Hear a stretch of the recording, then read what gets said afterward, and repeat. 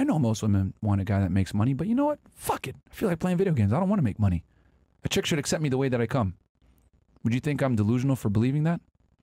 Delusional for believing... Like, fuck what women want. I'm just going to do what I want and girls are going to come get me. Even though I know that most women want a guy that makes money and is successful, but I choose not to do that. I'm just going to play video games.